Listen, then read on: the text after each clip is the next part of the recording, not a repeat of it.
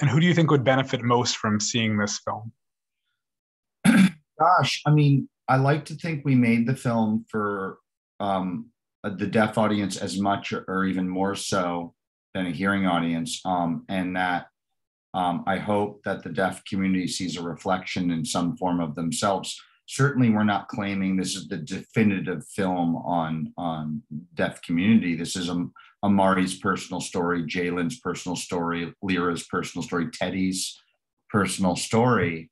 But hopefully there's some similarities and reflections, and for the hearing audience especially, understanding, learning, being curious, creating opportunities. Also not always making it about the deaf community. This is just Amari's story. It's a coming of age journey of teenagers who happen to be deaf.